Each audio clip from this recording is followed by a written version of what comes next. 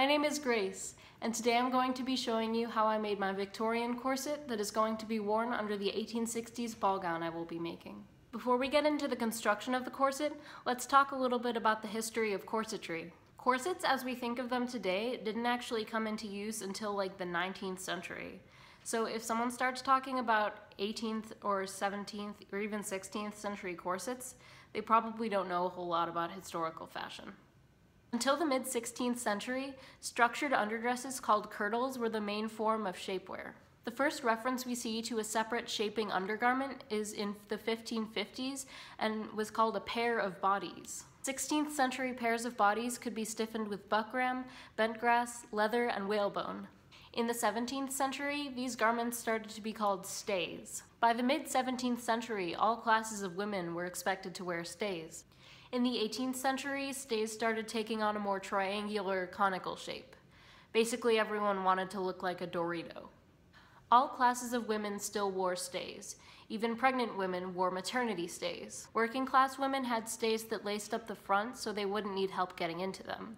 However, upper class women had servants who could help them lace stays up the back. Ironically, stays were considered a man's work to make because the materials used to make them were so tough and hard to stitch through, so it took a considerable amount of force. By the beginning of the 19th century, stays were less heavily boned.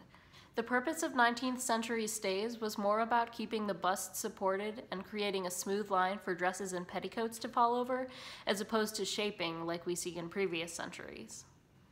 We think of corsets and stays as something strictly feminine, but men actually wore corsets and stays near the end of the 18th and early 19th century to achieve that perfect silhouette. However, it became frowned upon after the 1830s. In women's fashion of the 1830s, the empire waistlines of the Regency era were dropping down to the natural waistline, which created a higher demand for an hourglass figure. The 19th century hourglass corset had a busk that opened at center front, which allowed all classes of women to dress more independently. We stand an independent queen. It was around the 1840s and the 1850s, with the popularization of the hourglass corset, that tight lacing became common. This is where a lot of corset myths come from. Yes, I said myths. People tend to hold the belief that Victorian corsets are like death traps forced upon women by the patriarchy, but this really isn't true. Corsets weren't all that bad. Like, I see articles all the time about how all women tight-laced and how Victorian corsets are terrible. Even my history teacher seems to think so. When I told him I was making a Victorian corset, he was like, "Aren't those things like torture devices or something?" Usually the people writing articles about how terrible and oppressive corsets are trying to draw you into their articles with the shock value of a teeny tiny waist that was so teeny tiny that even people during that century probably thought it was crazy. However, if you look at information about how corsets aren't that bad, you'll find that they're written by people like historians and fashion experts. All classes of women wore corsets. People worked in corsets, people swam in corsets, people played tennis in corsets. It was just a fact of life, so it wasn't considered something extremely shocking or terrible or oppressive. Also, as someone who's worn a corset, they're pretty comfortable. I wore the one I made to my school dance under an 1880s bustle dress, and I actually had a great time, and the corset wasn't very restrictive. Unlike modern corsets, Victorian corsets were made with comfort and durability in mind. Now that we've got that out of the way, let's start making the corset. I started by making a mock-up of the corset out of cotton muslin. This was actually the second mock-up I made, but the first one, which I put on my Instagram story, I didn't know how to properly insert the busk. My needle broke, and it was an interesting time. I made a mock-up which ended up being kind of pointless because it fits really well. But I guess I know that now, so that's good. Yeah. And there's no lacing in the back. I pinned it to my shirt and I'm holding it shut. I don't have boning in it, so it's really floppy. I have all the corset pieces cut out, so I'm gonna flatline them together using a basting stitch. Flatlining is a technique commonly used in historical garments, because instead of making two separate layers and then sewing them together at the end like you do in modern lining, you have the two layers and you sew them together and treat it as one piece.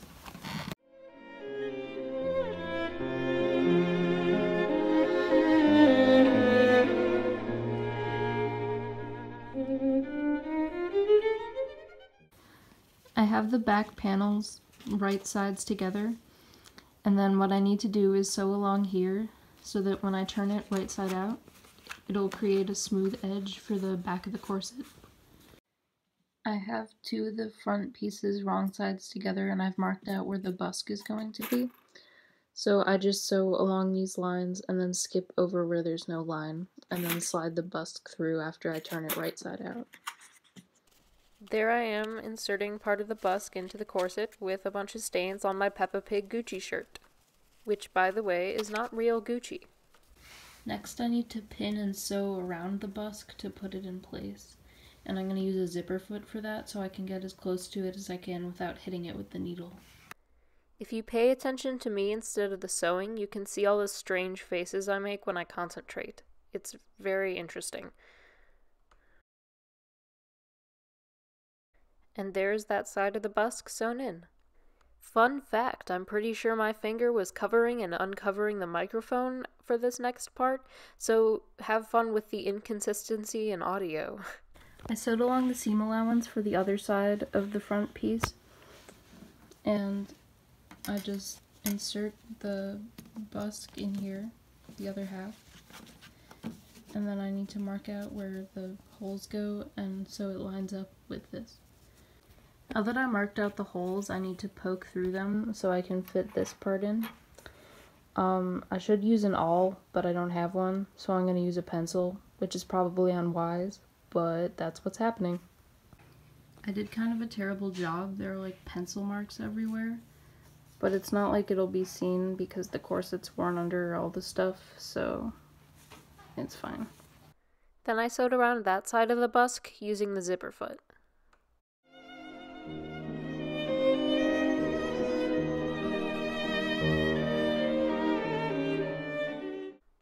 Once the busk was sewn in, I pinned together and sewed the pieces of the corset.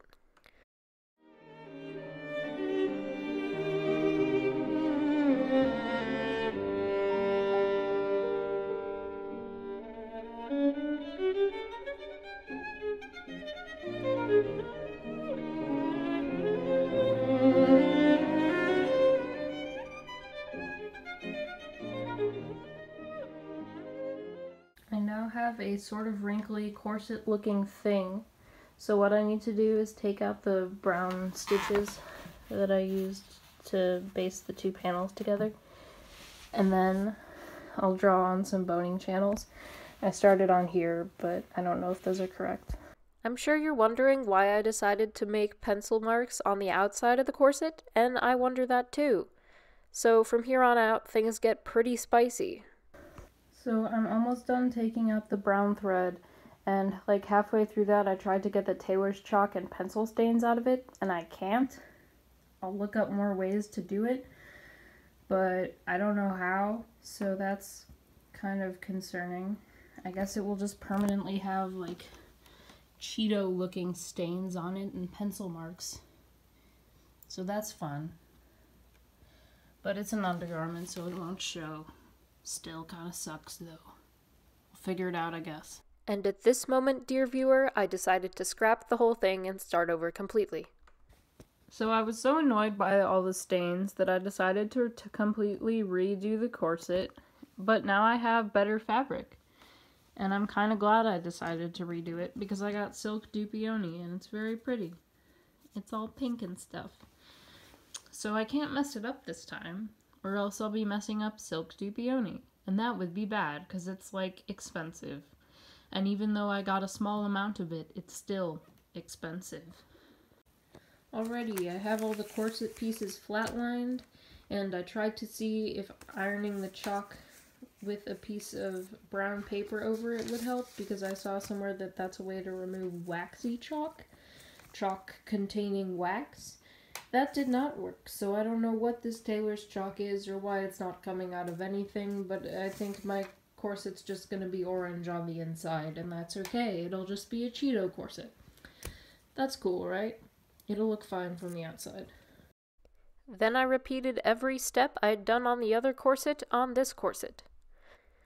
Also, as you have probably guessed by my mention of both Cheetos and Doritos, I have an affinity for cheesy snacks.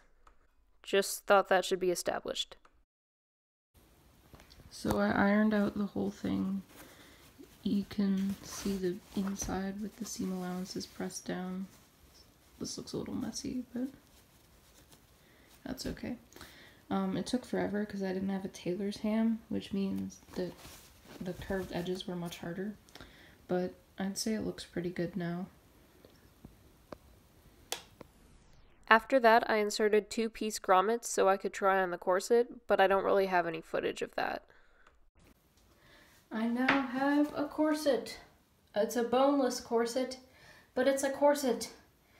It's very wrinkly because it has no boning and there's like no support for my anything, so that's okay though. It's there. It's a thing. It's really a thing. Woohoo!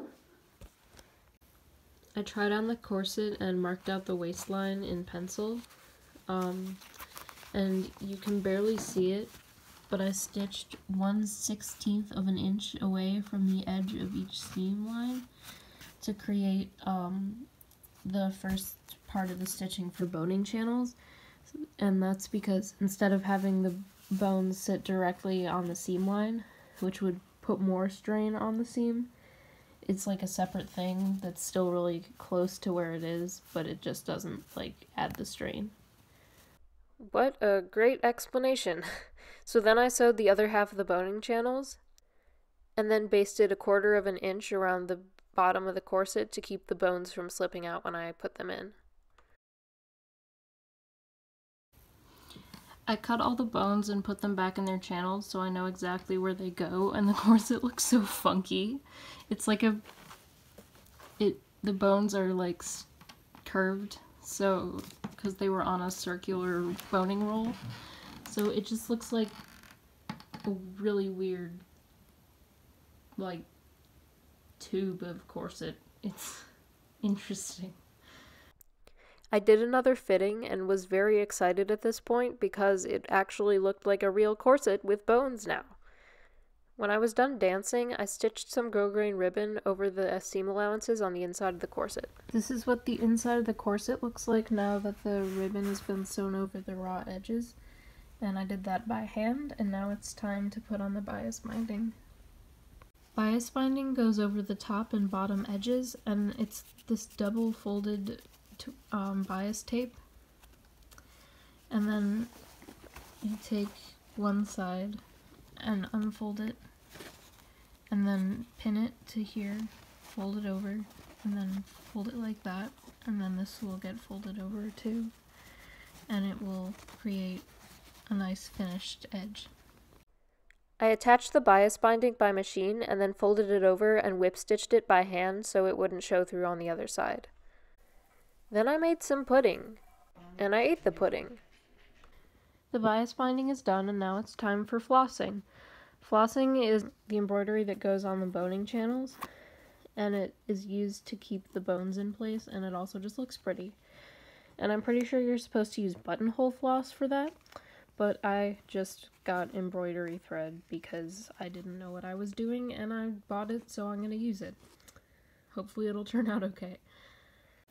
I added the flossing and the lace, and it's time to see what it looks like all finished. I still need to add twill tape along the waistline, but I'm going to try it on first to see what it looks like. Oh my gosh. I love it so much. Look at the flossing and the lace and everything looks so nice. I'm very proud of myself, especially considering this is the first time I've made a corset, or really any structured garment, so I think this is really good. Also, I originally didn't like the white bias tape, but I think it actually looks pretty good. Please pardon the trash in the corner of my bathroom. I put twill tape along the waistline to reinforce it, and then that was the finished corset.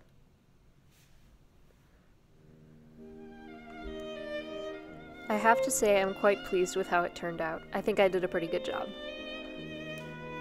Thank you for watching, and feel free to like and subscribe.